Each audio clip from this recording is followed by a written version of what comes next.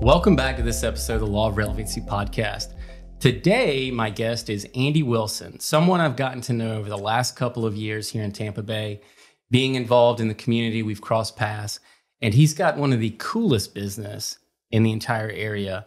He's the CEO and founder of The Quiet Professionals. Andy, thanks for joining us. Thanks for having me, Cords. I appreciate it. You're welcome, man. So I'm pumped to have you here. First, tell us about the name. What is The Quiet Professional? I feel like I've heard that somewhere before. Yeah, it's ingenious, right? So I've started multiple companies, but this is my second defense contracting company. Mm-hmm. And so I realized after growing companies over time that branding and name recognition is very important.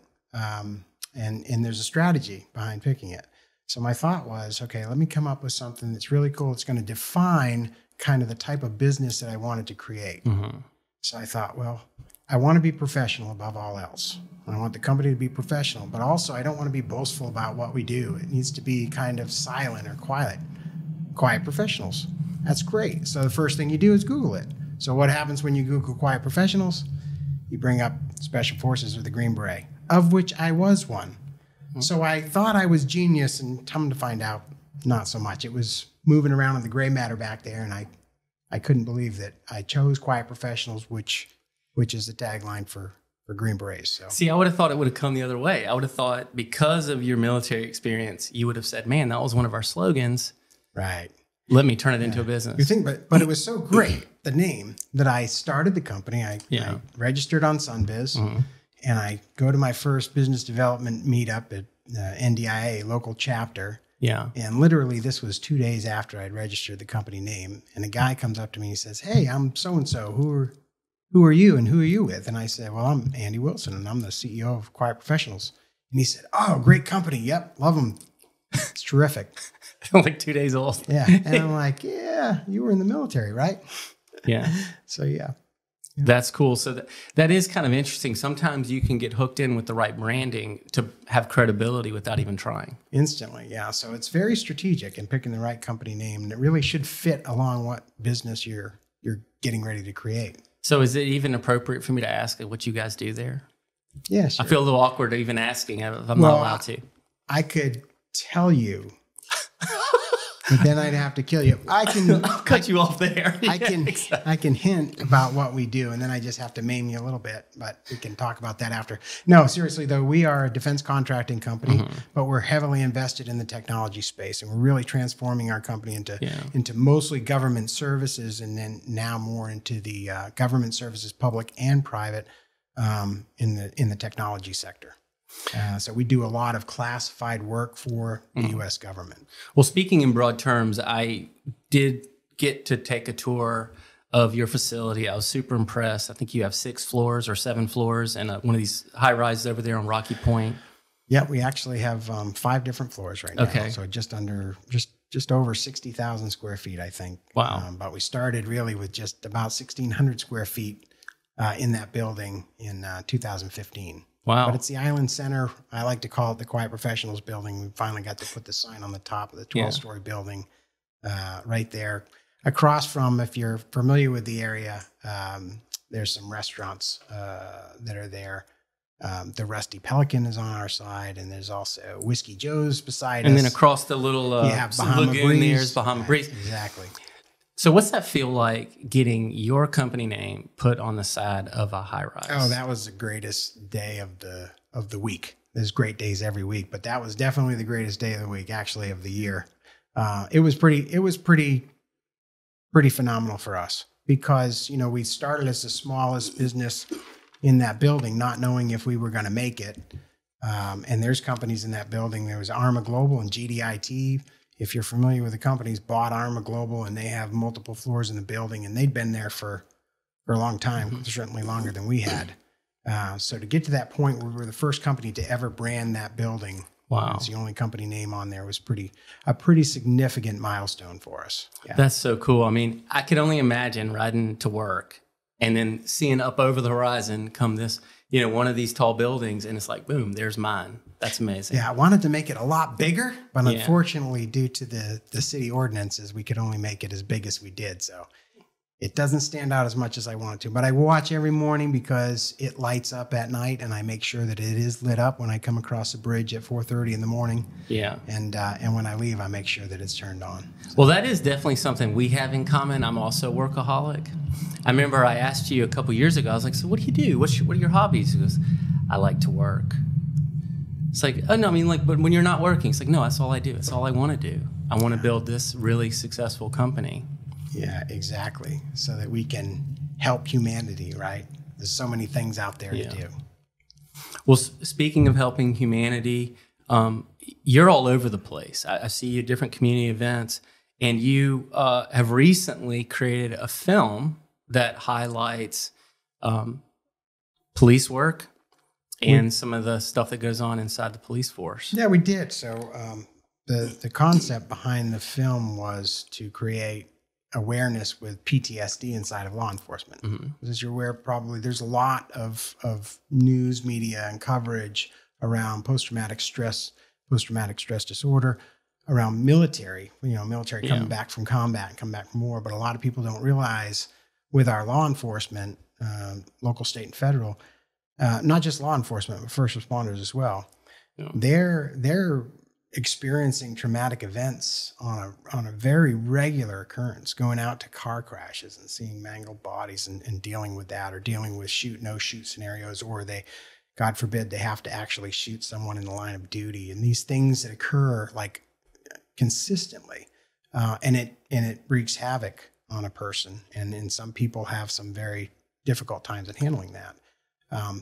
And so it was it was inspired by me through one of my senior executives that we had for a while. But there's kind of some stories behind that, and really it's really based on a true life story of somebody that went through these events. And AK runs a production company in St. Petersburg, and my thought was, hey, let's instead of going out and finding a bunch of people that we can try and raise money to actually get this film into production. Yeah. Which I hate asking people for money. We get asked for money all the time. I'd rather support it, and it's just not something that I like to do. Well, it's interesting though. If you don't mind, I'll just stop you right there for just a second. Bookmark your thought.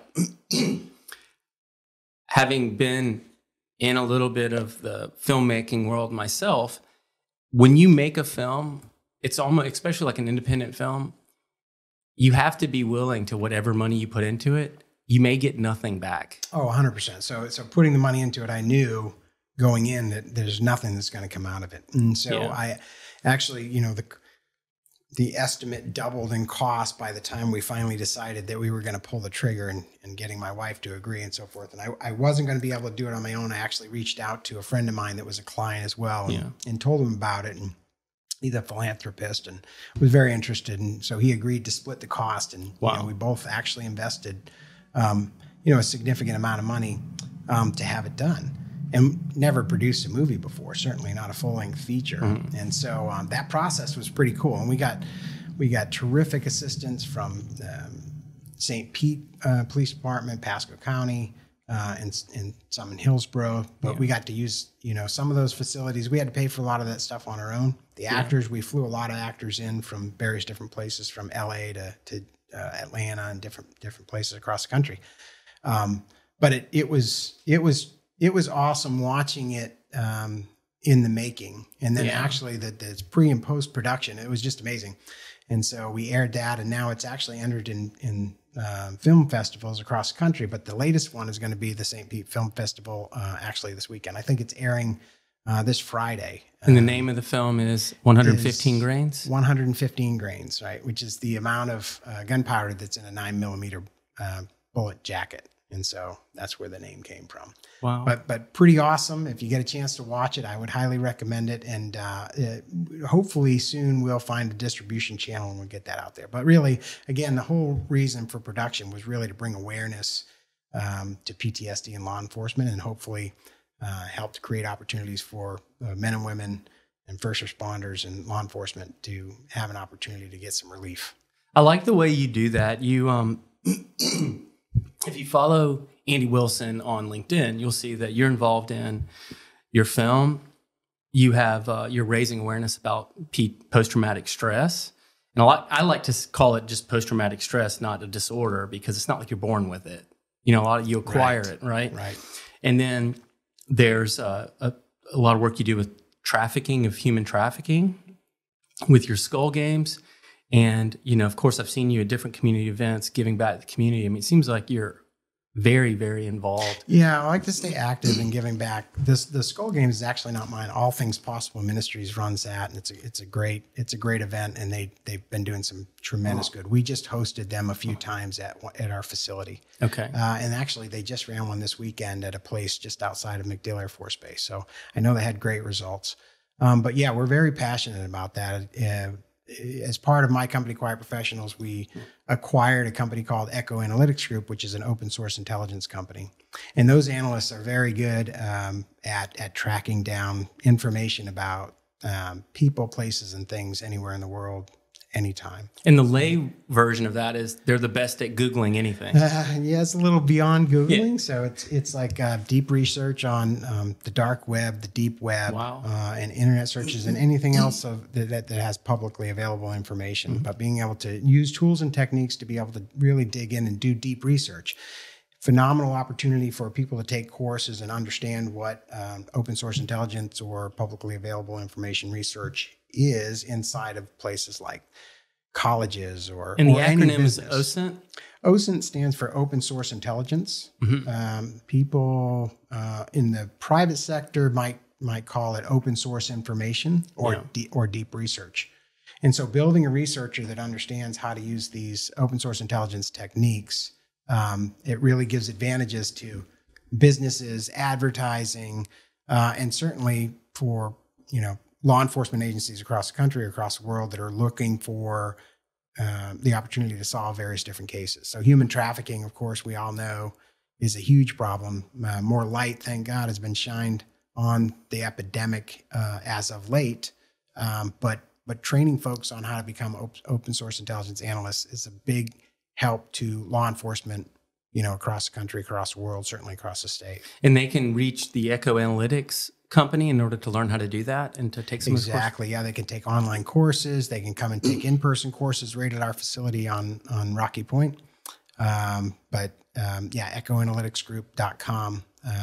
It will lead you to that website, and if people are interested. What makes something open source? Open source is anything that's publicly available. Does that mean that you can buy it? You either have to buy it or it's just sure. Out there on the web? If you can buy it, then it's publicly available. You may have to pay for it, or it's open source information. Anybody that has access to the internet certainly can reach it, or books, or a library, or papers, or any kind of publication. So, what would be some information that's not open source? Do you have a personal drive at your house where you keep data that nobody else can see? That would not be open source information. Gotcha. Now, if you had hackers that could come in and get into your system at home and tie into this hard drive or something, mm-hmm. and you had that saved information, it's still public or it's still private information. Yeah. But it could be stolen. And that's not what open source intelligence analysts or folks would be out there to do. How many of those databases that you guys are using are databases that like the police department would have or would have? It depends on what our client base is. Like we have some law enforcement agencies that will contract us to do some work for them. And when we do, there may be some type of a memorandum of understanding where we'll have access to one of their databases. Gotcha. Those would not be publicly available databases, but certainly ones that the analysts could then go in and source information from for cases that they might be working on. Yeah. So one of the things I learned about you a while back was that you're also involved in another company called Scion Analytics. Yes. And what I thought was really cool about that, with you being involved in, trying to win government contracts, was you needed a really efficient way to respond to those RFPs. Right. Yeah. It's pretty interesting technology. So that was another company that we acquired back about 2 years ago. But the technology, the software itself is really, it's an engine like Microsoft Excel would mm-hmm. be. But really on the surface, it's pretty simple. But in the background, what it does is it takes any type of document and it parses that document, but it also can spit out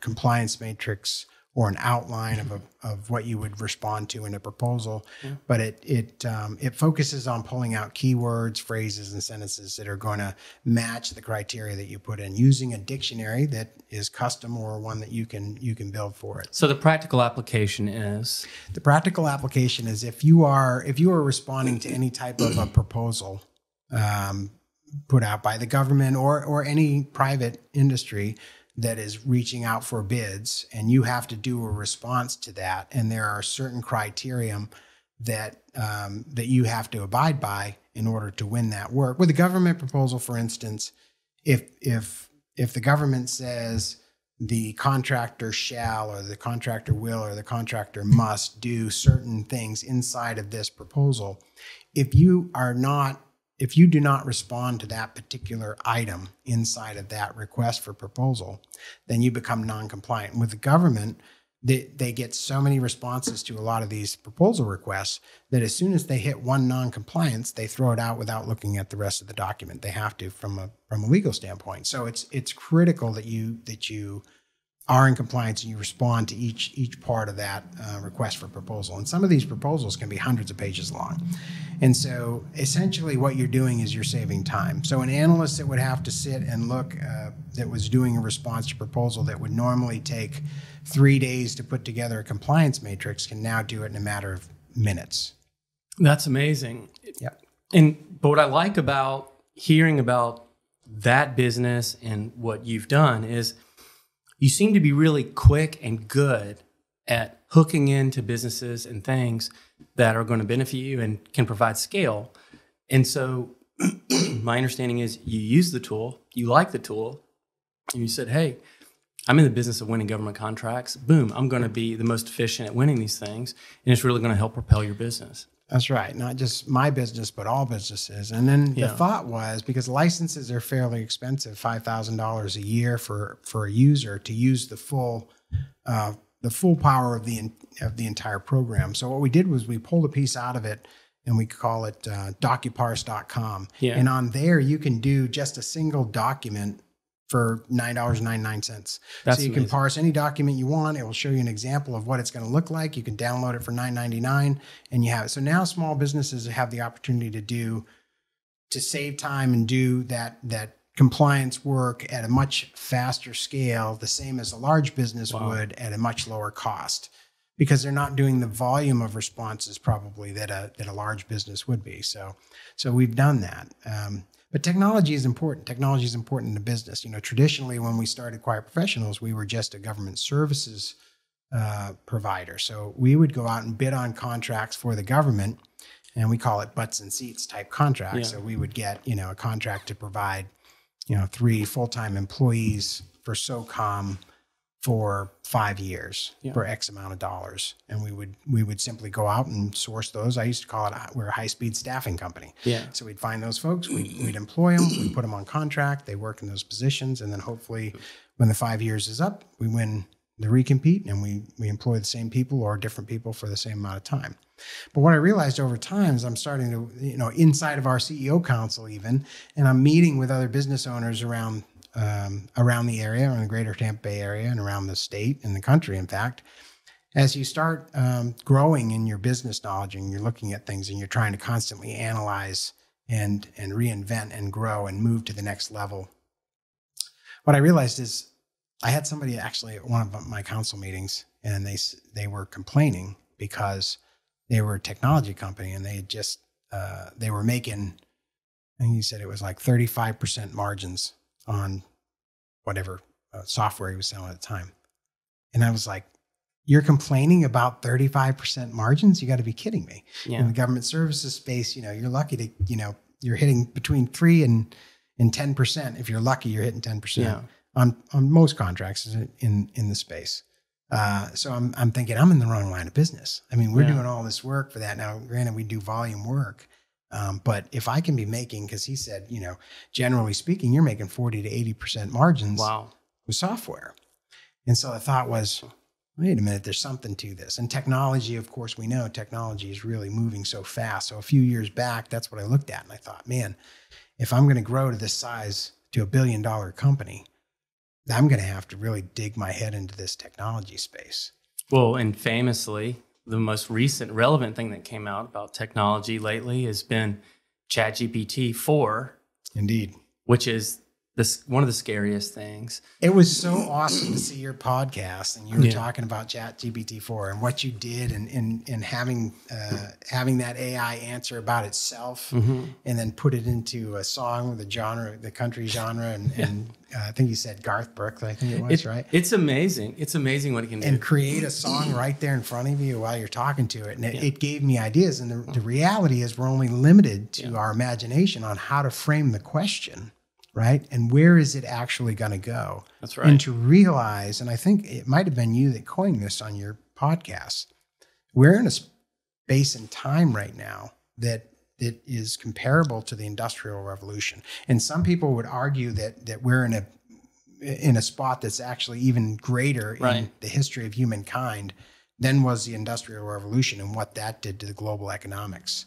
And I fully believe that any company or organization that has not realized this at this point and embraced it or is embracing it now is going to fall woefully behind. Because the advantages of using this advanced brain, if you will, is it can't be understated. I mean, it's amazing. I'm getting like twice the work done today than I got done a month ago. It's incredible. And so as we're building out, yes, exactly. As we're building out the team, I started building out a software development team inside the organization and bringing in some really smart people, former Microsoft executives, and a bunch of technologists from all over the place. And it's great these days too, because you had all these big tech company layoffs. So now it's not as hard to find these really great people. Right. And bringing that brain trust together inside of Quiet Professionals, the organization, and starting to build the solutions that we need to for our clients globally it's pretty awesome. And now as we start building in and taking advantage of, AI and machine learning products and building out those scripts that we need to use to take advantage of what it is that we're trying to do to satisfy customer requirements. It's pretty awesome. What are some of the prompts that you've given it that you've been just shocked that it could do? Man, so I thought the other day, I was telling the team, we're going to build a futures lab and what we're doing to create new technology. And if you've read the book 0 to 1 and understanding, like, you got to have a new concept. It's not just building them. Many inventions are built on existing products, just making them better. Yeah. To come up with a true 0 to 1 product, like the telegraph was, or the telephone was, or a cell phone was, those are 0 to 1 products. Even though I just said telegraph, telephone, cell phone, those are really still building on, something that was previously done, at least the concept or idea. But my thought was, okay, I've got this idea to we've met these guys that run this nonprofit called 220. Yeah. They're now starting a for-profit called Anxiety Guys.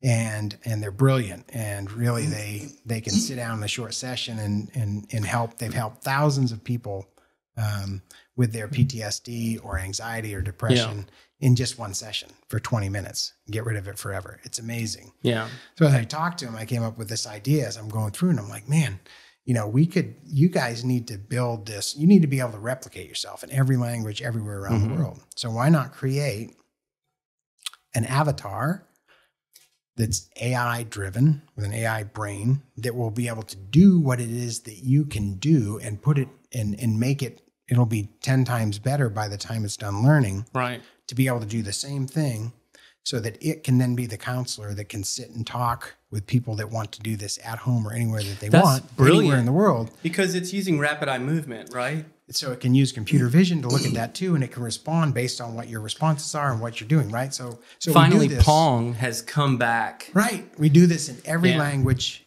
globally, and we take away depression, anxiety, all these other ailments that people have everywhere in the world. And what is that going to do to society? It's going to make a much better, not utopian society, but we're getting there. But you look at that. So what I did was I go into ChatGPT and I say, okay, here's my concept. Write me a business plan. Exactly.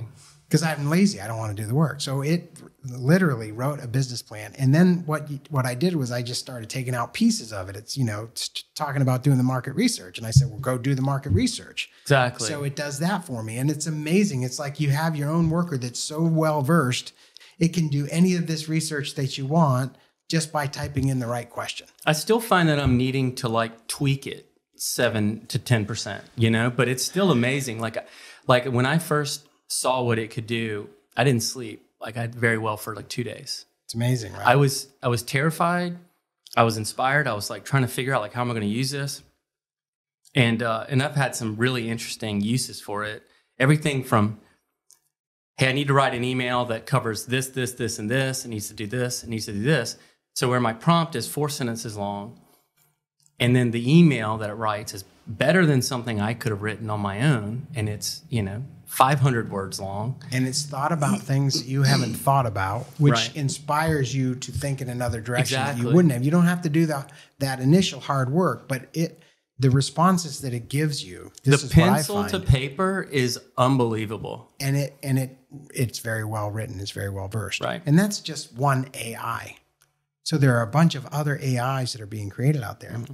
But what I really need at this point is, when is it that I can then have an AI for myself that I can containerize, that I can give it the data, that I access to the data that I want it to have? Like your Slack channel.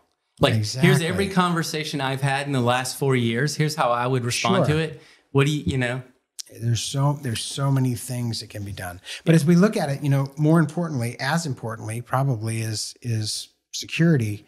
Cybersecurity inside of the space. Everything now is technology. Everything is tied together. Everything is openly available. And hackers are getting really good. And hackers are using AI to get better at hacking. Oh, I'm sure they can do a really good job. Like here's a person's social media profiles, guess their password.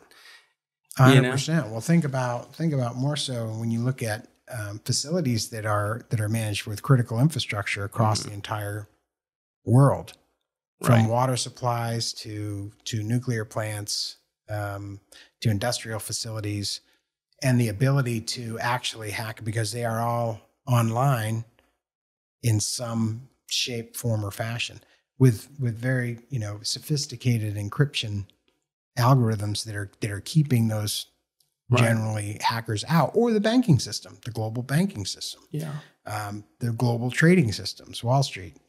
Think about that. And as we start looking at, that's why this, cybersecurity is so critically important. And with AI coming in, there's so many factors that we have to think about. Yeah. That we have to try and stay ahead of, to keep those that would do us harm at bay and to stay one step ahead. I want to figure out a way.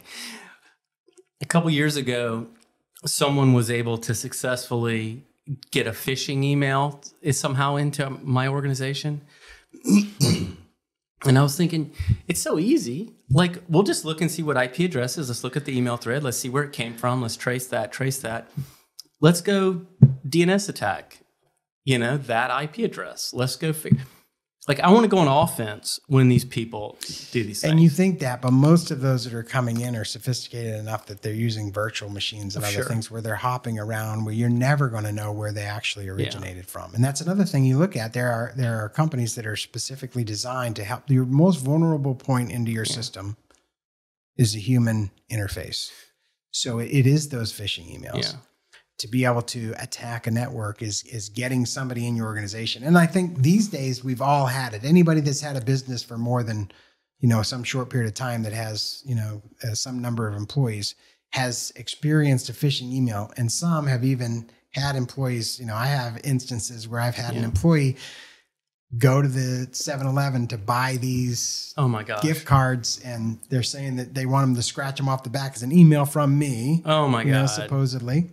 And unfortunately, the person that was doing it is actually an executive. This was a few years ago. Wow. Called me and said, "Hey, did you really want us to scratch these numbers and give them to you?" Oh my! And I was like, "What are you talking about?" Yeah, what in the world? I'm like, you got to be kidding me! You have not actually purchased $500 of gift cards, have you?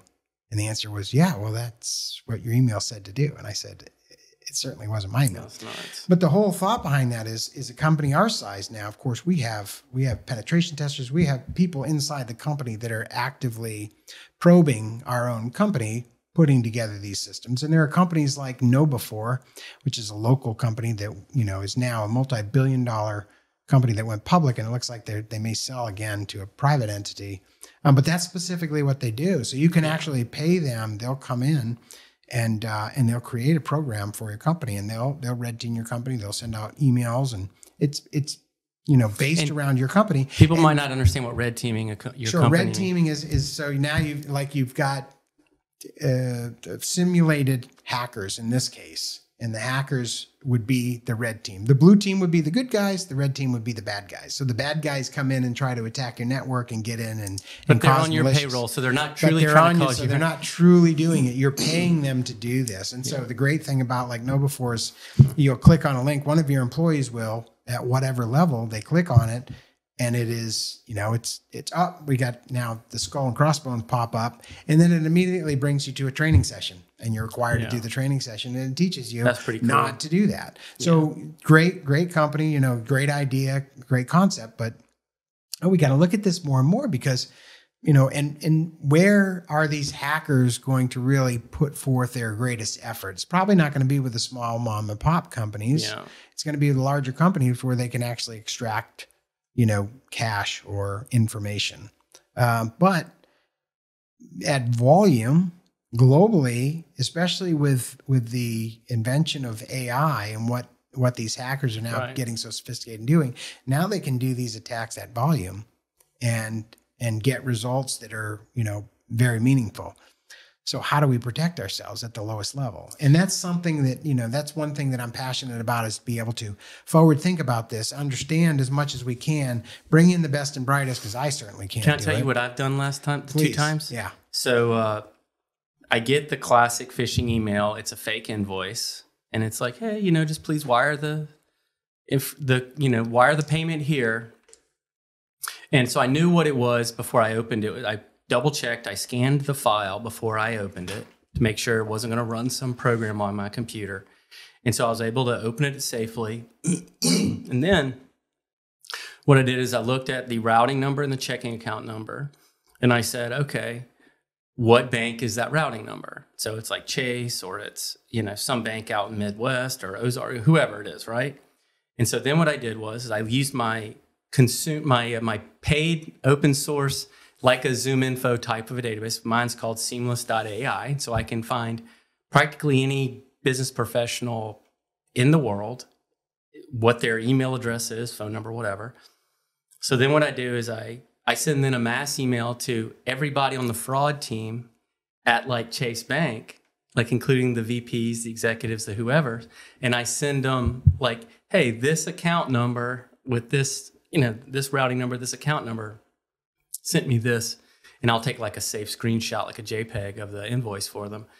And I was like, hey, you might want to investigate that. And every time I do that, it like gets quiet with phishing emails for like a little while.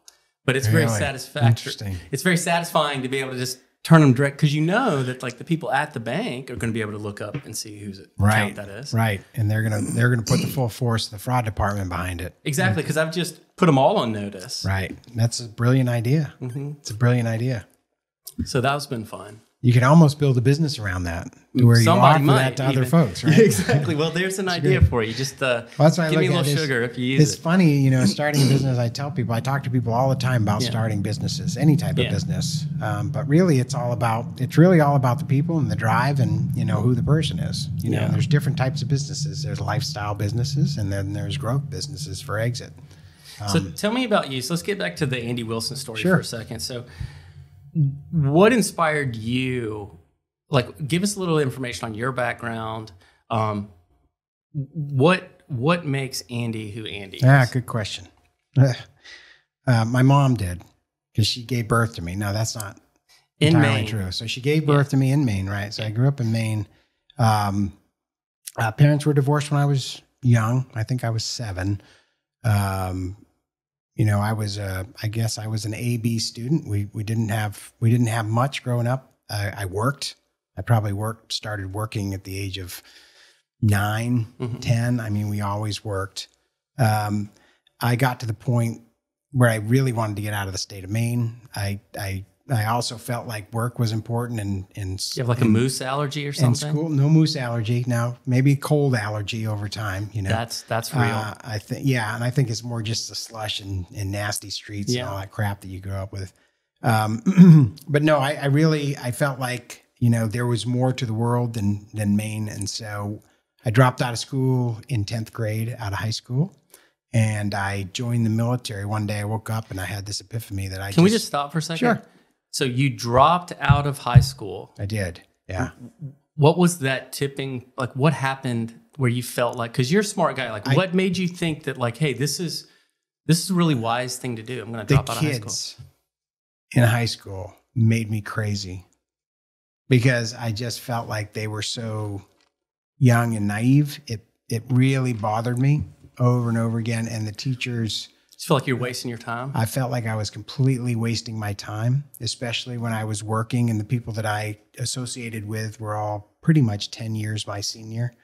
And even them, you know, many of them, I felt like it just drove me crazy. I was ready to grow up too fast, I think. Yeah.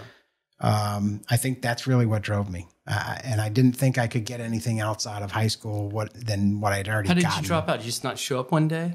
I actually went in to see the principal with my father. And of course, as I was dropping out, he told me, if you leave school, you're not going to amount to anything. And my father, although he didn't agree with me doing it, when the principal told him that, he was like, don't be so sure. And, your dad knew what you were capable of. Well, yeah. I mean, you know, I was his kid, and that's the way he felt about it. So anyway, we walked out of there, and that was it. And I just went to work. And then I got a GED the next week. So I had equivalent of a high school diploma, and I worked.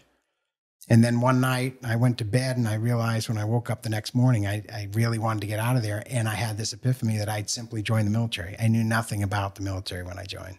And in fact, the first place was to the Marine recruiter, thinking that was the hardest thing to do. Because when I look at you, I think prototypical military guy. Yeah, so I thought, man, I'll go into the Marines because that's like the hard thing to do, not knowing anything about it. I couldn't get in because they wouldn't accept GED at the time. So I went to the Army, and the recruiter framed it like a business. He's like, imagine this is a business and the pie, and, you know, he sliced out the size of the Marine Corps and the Navy and the Air Force and then the Army, the big one. He said, where do you think you're going to get promoted the fastest and make the most money? And I was like, okay, I'm in the right place. So I joined as soon as I turned 17, and I went my first duty station within Germany, and I was a combat signaler. Really a thankless job, I guess. I quickly became the commander's driver in an MP company, a military police company over there. And then had the opportunity to sign up for Special Forces a year and a half in. And I didn't think I could do anything like that. So I raised my hand, signed up. So you're 18 and a half. I was 18 and a half, right. Signing up for the Special Forces. Yep. So I got on a plane and I flew to Fort Bragg, and I went through the selection process, and I made it. It was very exciting. I got back over, and that started my career in Special Forces. You must have been one of the youngest Green Berets of all time. No, actually, they have a program called the 18 X-ray program where people can come in directly out of high school and directly into the military and try to make. Now, it's very difficult at an 18 X-ray program to make it through the first time, but there are folks that do it. But what I did was I got on a Special Forces team. I became a Green Beret. I joined 3rd Special Forces Group. And it wasn't really what I thought it was going to be. It wasn't as exciting as I wanted. And back then in 1990, 91 timeframe, there wasn't a whole lot going on unless you were in 7th Special Forces Group, which covered South America. And there was a lot of drug activity going on for those guys. But for us, we had Sub-Saharan Africa at the time as our geographic location. But that heated up pretty quickly. Not in those days. There wasn't a lot going on. 1991? Not that the U.S. was involved in with the first Gulf War. Yeah, so the first Gulf War happened, but when that was going on, I was in that school going through the selection process. Gotcha. So it's just before I got to 3rd Group. So anyway, I got there. I then tried out for the combat dive detachment. So I got to go to combat dive school, scuba school down in Key West, which was pretty awesome. Then we had Special Forces instructors and Navy SEAL instructors certify, and it was pretty gratifying getting through that process. Of course, jump school and dive supervisor, and then I still realized it still wasn't what I thought it was. And then there was a classified unit that did some recruiting, and I raised my hand for that to give it a shot. And I went to that selection process, which was very, very difficult and very eye-opening. And I think that was something that definitely had a massive impact on my life and shaping me to make me understand more about who I was and what I was capable of. Can you dig into that a little deeper? It's really the selection process there puts you through isolation.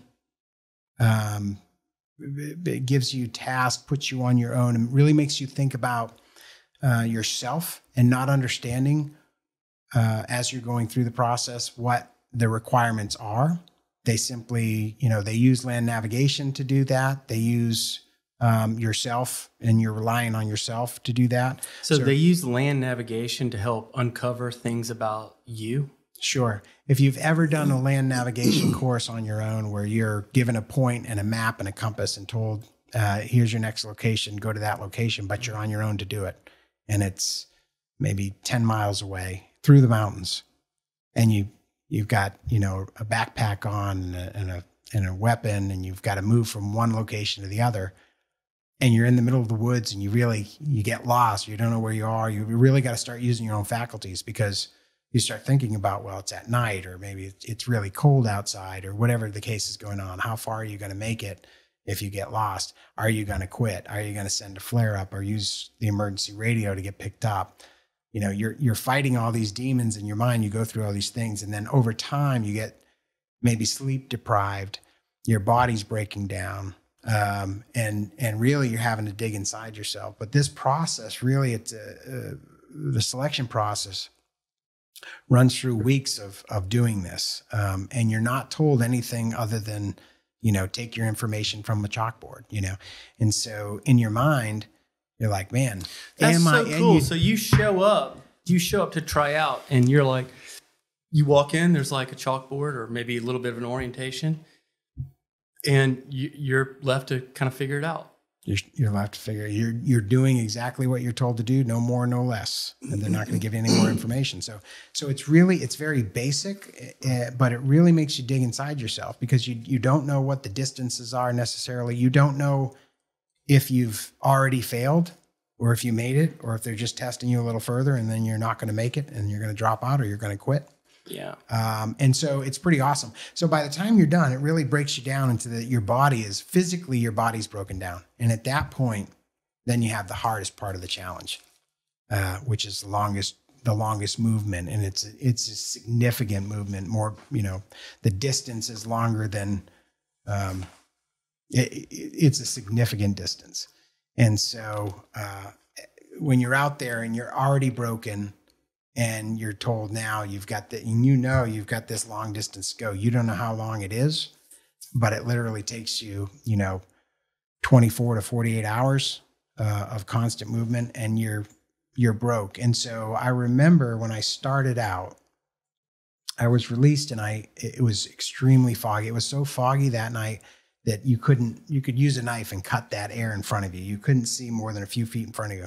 And this particular time we were supposed to stay on this trail, only you couldn't see the trail after you got released, because it was at night. It was like 2 a.m. I got released, and I started up this mountain, and I knew I was off the trail, and I get up partway up this mountain, and I hit what's called mountain laurel. And if you don't know what that is, it's like vines, like you think about vines that are 4 to 6 feet above the ground, and you're walking on big, thick wood vines, and you're walking above that. And so I knew I was in the mountain laurel, and I was going up, and I was trying to get up to the crest at the top of the mountain and come back down the other side, but I couldn't see anything. I was exhausted. I was broken. And this was the first point. Reminds me of like scuba diving somewhere where it's pitch dark, where you're trying to sometimes see the direction of the bubbles, right? Because then you know that's up. Right, because you're disoriented. So I remember, and I knew this was the first point out of many, many, many points that I had to do. And I was hours behind. And I remember falling into the mountain laurel, and I was trapped because my rucksack was stuck on the vines and my weapon was stuck. And I'm looking up, and I'm probably 4 feet, not underwater, but under these vines. And I can see up through, and the fog was kind of clearing, and I could see the moon up there. And I just laid there, and I thought, man, I don't have any more. There's no way. There's no way I can ever make it.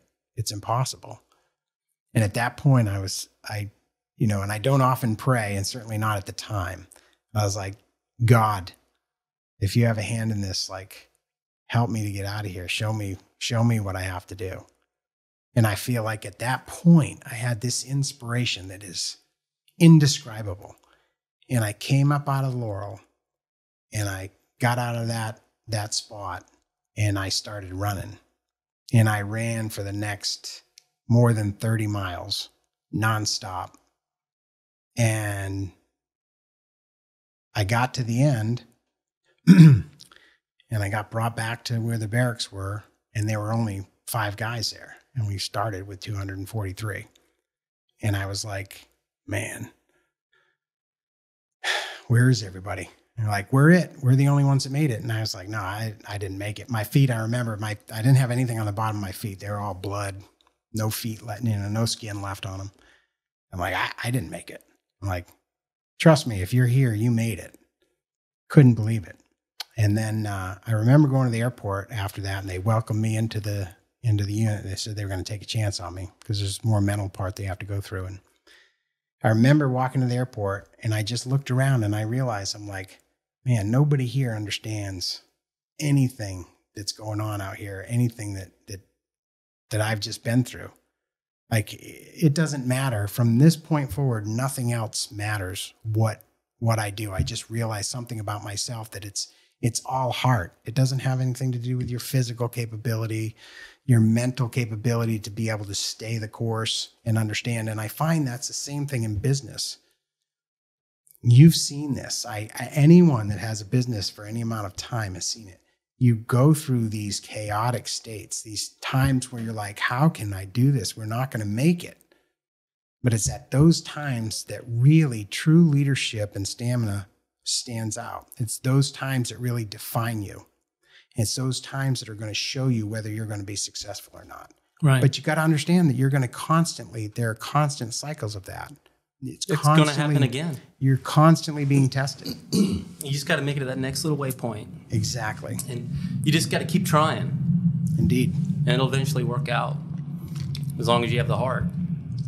It does. It definitely disappoints me sometimes when I see people who have the ability to get there, and for whatever reason, they just quit. They just quit. So for me, when I started Quiet Professionals, my thought was I wanted to create something that was like that special mission unit that I was in for so long. And I say that because it was a place like nowhere else in the world. And I know a lot of people clearly can't experience this, and it's difficult to describe because I can't really go into detail about it. But what I can tell you is it was a place that was so on the edge, on the tip of the spear all the time, that the first thing you want to do every morning is to get there. And the last thing you want to do at the end of the day was leave before anyone else because you didn't want to miss anything. And this was every day, constantly. Or let your teammates down. But there were so many things, and you were on the cutting edge all the time, being the best of the best and training constantly. But it wasn't just that. It was going in, and we had, the people that were the operational folks, and then the people that were support folks, and then another layer in between that was like a direct support level of folks. Yeah. But to a person that was there, they all had to volunteer multiple times to reach that level. Yeah. And from the cooks to the mechanics to the people that were working at the medical clinic, every one of them were at the top of their game. And the idea was to support that level above that you needed to support to the last person that was out there because of the mission that they were required to do. The objective was to make sure that those people that were out there that were doing things that seemed to be impossible by throwing themselves in harm's way, that had to do these incredible tasks that were asked of them, that they didn't have anything else to worry about except what their mission was. So all the back end stuff from, putting a uniform together to, taking care of your family, all that was managed by that tremendous team that built out what was known as that place that we worked at. And it was so incredible to see the drive, and everybody had a positive attitude.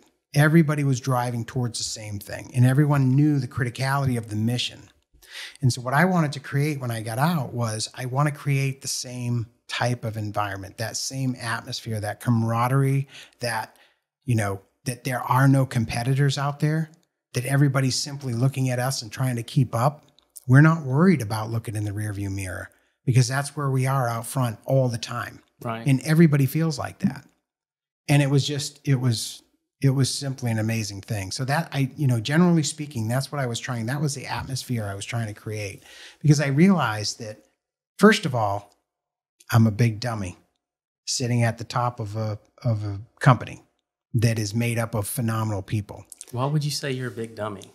Well, when you look at it, like I have people working for me that are so intelligent that just make my head spin. I can't even remember some of the words that they say. They're so intelligent, they're so bright and driven.